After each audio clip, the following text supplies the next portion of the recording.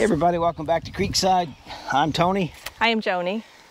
We're in the middle of getting our sawmill concrete pad poured, and we've been working at this for a couple of days trying to get it leveled and everything. So we're going to show everybody what we're up to. This is so exciting. Yes. I've wanted my sawmill up now for the last, I don't know how many months. Almost and so we're going to get there, and we hope to get most of this pad poured today. It is 10 wide, 24 long. We've put all this gravel in here, and it's amazing the slope. We went from, I had to raise it up 3.5 feet on this end to match ground level on that end 24 feet away. Got all the gravel in, we compacted it all down. We've got all of our forms leveled out. And then in the corners, I got Simpson strong type rebar corners for 6x6. Our posts for the sawmill building will be 6x6 supports, because I have to put a long 24-foot beam across and it has to be supported. So these will go down into the wet cement, harden in, and then we drill them and put screws in them as well. So that'll hold up our corners and keep everything where it needs to be.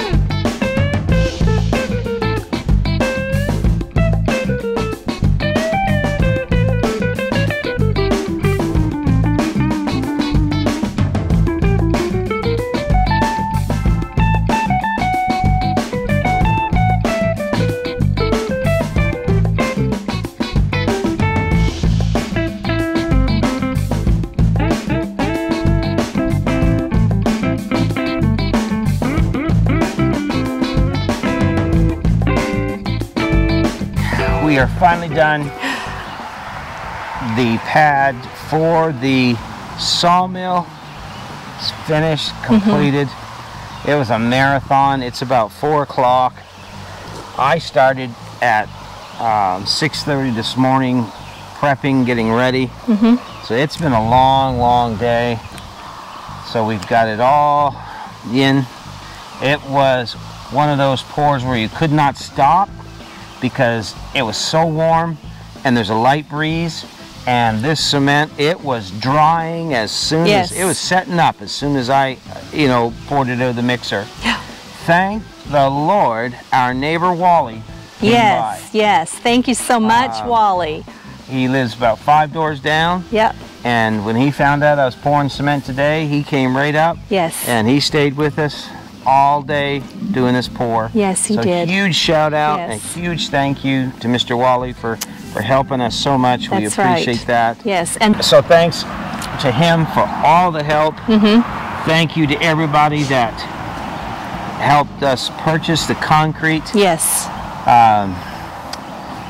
Every part of it, thank you so much. We still have to do the pad for the log bunk, but that's for another day. We're working away at it, and I know I don't sound too excited, but my back is so sore right now that I can't even get down on the ground and get back up. My head's aching because I've been out in the sun all day. Yes, I've been drinking lots of fluids, but we're just elated to have this done. So I'll let it set in, for about 48 hours, and then we'll start putting the gravel around the outer edge to, secure it, and then we'll start setting the mill up. Setting the mill up, yes. So there's a good chance that next week we'll have a lot of the mill already set up on here. So that's going to be amazing. So thanks for watching. We appreciate it. It's been a long day. We're going to call it done for this one, and we'll see you back here at Creekside for the next video. Until then, God bless. See you later. Thanks for watching.